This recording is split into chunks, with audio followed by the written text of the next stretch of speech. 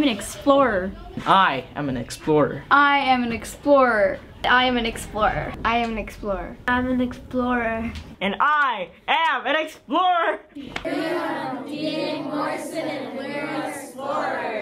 Today's youth are growing up in a very unique time of tumultuous change.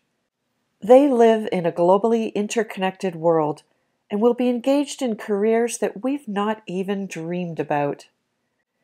The geography of their world vision will expand to fully recognize that problems and solutions require collaboration on a global scale.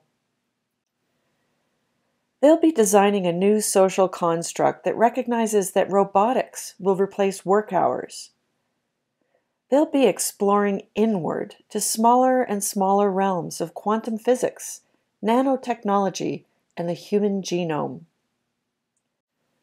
They'll be facing enormous issues such as global climate change and mass migrations of refugees on the move from war, weather, and the search for a better future.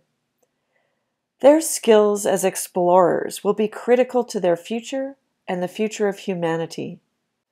When they can dream, embrace fear, push the envelope, and explore, then there are no limits to their success and no boundaries to the advancement and evolution of civilization.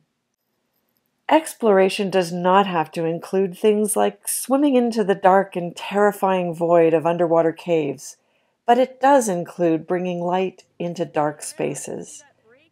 If we're afraid of the dark, all we have to do is simply turn on the light. So fear is a really interesting thing. Fear, I think, is good.